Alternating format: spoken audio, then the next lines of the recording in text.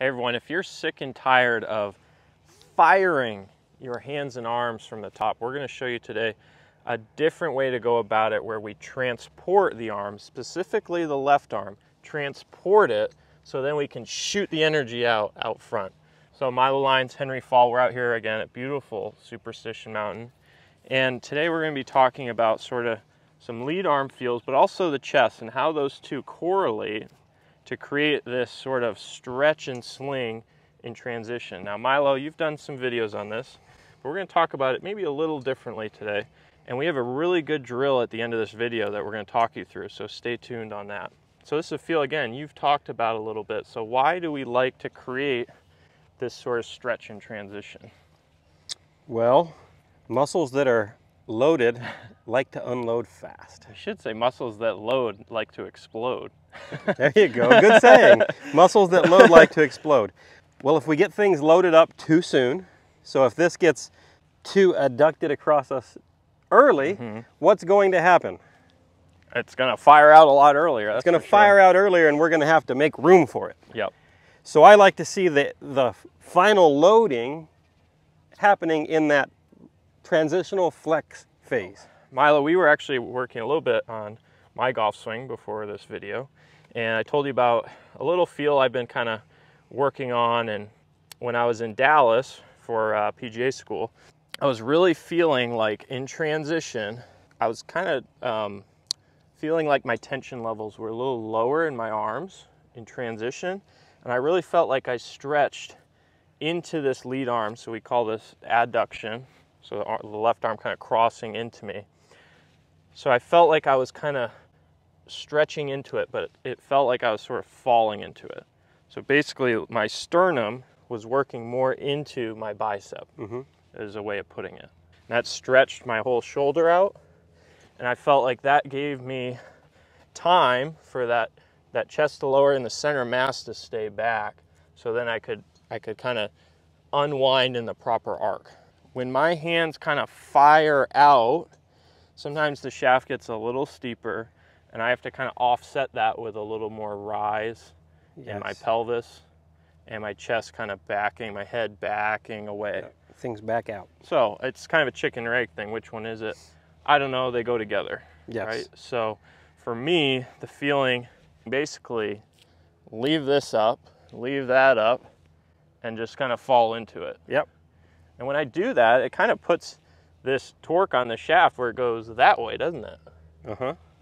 Well, which, you know, that's like free shallowing, isn't it? Yeah, it's a big piece of it. So the players that the center of mass falls back easiest for, that's kind of what they're doing.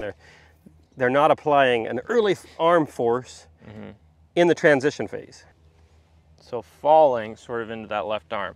Do you feel like your sternum is getting kind of closer to that? Yeah, that arm? Slightly. Yeah. It's not a big move. It's not like it goes whoop and plasters. Yeah. It's just kind of that, you know, maybe 1 or 2 degrees. Yeah. But it's definitely not going this way in that early transition phase. Well, and I feel this stretch kind of in my tricep and then up my shoulder. And that's where I feel it in transition as that chest is kind of falling. I feel like this is all stretched out. Yeah, that backside of your arm is loaded up. The way I can kind of, an analogy for you would be if you go to the gym and you go to a cable rack and you put the weight on maximum, really heavy weight, so you really couldn't move it, and you basically get the little rope, you would attach that to the cable, take that rope, and you could just do it in your lead arm and just kind of hold the rope, and then you're not pulling, you're not trying to move the weight, you're just kind of leaving it there, and you kind of fall into that arm, and you're going to feel that load or stretch across that lead shoulder. So that might be a nice feeling you could do, just like we've seen with Padraig Harrington grabs a golf cart, just like this. So something like that could be a nice feeling for you to feel that. Now, really important, when we talk about this stretch I'm feeling, I'm not stretching it this way deeper. I'm not trying to drop my hands back down or behind me so much. I'm just trying to kind of leave them up, and then they can kind of go with my pivot. I think that's important to note because sometimes I see people try to create that stretch and they go this way where it like drops back behind them. Yeah, and when they do that, their trail arm is pulling, retracting back behind them, and now their trail arm gets a little trapped. Yeah. So in reality, if we watch what's happening from an arm level, as I'm stretching this, my rib cage is bending. This scapula is depressing. It's actually kind of dropping down because here it's kind of retracted and then it's going to depress. And now my right arm's kind of under. You got a little window here. Yeah. So there's a few things going on. Plus you're starting to unwind your chest. So the rotation of my sternum going more to the target, if I just leave my arm here and I turn my chest, that's pulling into that arm too, where I get that stretch. So there's a lot of little things going on, but I just want to make that clear is that just because I'm leaving this up and feeling that stretch, it doesn't mean I'm actively trying to pull my arm more into it. Yeah. To me, it's more my chest going into my arm. Does that make sense? Sure. A little counterintuitive way. It's not pulling, it's falling into it, if that makes sense. I have some of my own feels that I don't talk about a lot, but what I actually feel is I feel a lot of it in my trail hand, and I feel like my trail hand is putting an up force on my lead arm. I like that. This way. But when it happens, because it's putting an up force like this, my elbow's not going backwards and getting trapped. So well, that kind of goes with your doorknob feel, which we've done before. Yeah. But what I associate with that too is that you've always talked about the trail arm feeling under the lead arm. So like a hitting pattern, right? Yeah. So a baseball hitter like this.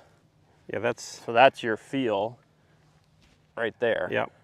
Lead arm, trail arm, you know, both those feels can work. Yeah. And that's where you might want to figure out what works best for you. We're both right-handed. But I'm just saying, as far as the stretch where I'm feeling it, the stretch is there. Helps me get the stretch, and it turns my right arm off because I want my right arm to do none of this crap.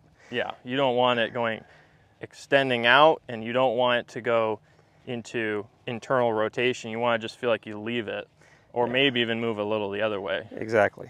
Okay, so I promised you guys that we would have a drill for this stretch falling into the lead arm, and we kind of call it a buggy whip drill. Okay, so what I'm going to do is I'm going to take my tension level way down.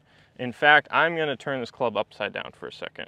Okay, we're talking like not even 1 on a 1 to 10 scale. So you could take this club right in my hands basically. So you feel that, yeah, exactly. Yeah. So really light tension. Now, what I might do is even start with one hand, my left hand. Start kind of making a little sequence here to get going. Now I'm going to go up to the top. Big wind up, it's a nice width, and then I'm going to feel like I'm going to throw this club like a frisbee. Okay. Now, some of you might find right off the bat you want to add a lot of outward force and tension early. Extend that left arm. I want you to have it a little more limp and almost let your left arm fold just a little bit. Okay. Again, creating that stretch in your shoulder and tricep here. So it's really feeling this way. And then from here, just turn, turn, turn, turn, turn, turn, and feel like you sling the energy way out front. Okay? So you could start with a little bit of that. Whoosh. So I really feel like this grip end is really heavy right in here, even though we know this is the lighter part of the club. Mm-hmm. So I really feel the whoosh out front.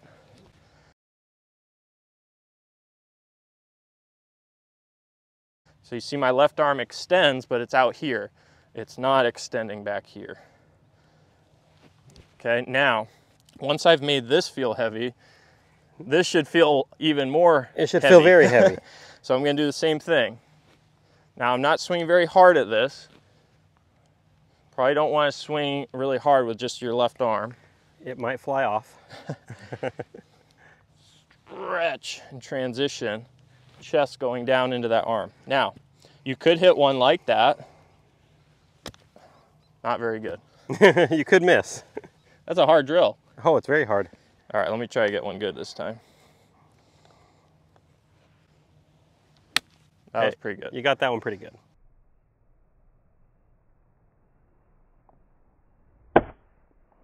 Okay, so I got that feel though. I'm gonna use 2 hands, same tension level, really light. So this is what we call the buggy whip drill. So I kind of got that buggy whip going where I'm kind of going opposing the club that's going up still as I'm going down and around, okay? So it's kind of going whoosh like that. So you see I'm opposing, club is going up, I'm going down and around. So just like that left arm feel. So let me try to hit a few like that. That one was really nice. It's a little bigger this time. Yep. Still the tension's staying down, especially in the arms. Yeah, that was a little more full. That was, I bet, pretty nice on video. I'll bet it was really nice. That was a good swing. One thing I want to add in here is you went from, you know, pretty slow to full. Way too fast. Fairly quickly, right? It Way was only too fast. 2 swings, 3 swings. It's a video. We don't want to make it last 2 weeks. So a lot of this needs to be done slower than, for you guys at home, you need to do this like over the course of weeks, not like... I should have hit like 50 or 100 of them short of this yellow flag. Yeah, that's like, that yellow flag's like 70 yards, so we're hitting 9-irons short for a long time learning the sequence. Yeah. Let me do a proper one where I do it that shorter distance. How about that? Okay. But sort of that fuller motion. So arms so you float, see that and rehearsal. Arms float. It's like this is staying up. So that would be more the one I would start out at right there. Yeah, you get good where that looks correct, and then you make it go 10 yards farther, and then 10 yards farther. And But if I had to go play golf right now, I could just say, okay, here I am on the course. My little pre-shot routine is buggy whip, buggy whip. I really feel that little stretch and sling, low tension levels, and now I can just go into my shot and just feel that, even in my waggles and everything, and just carry it over into my real shot. So much more flowing, much less firing. Okay? yeah, that was nice. Hopefully you guys like this video.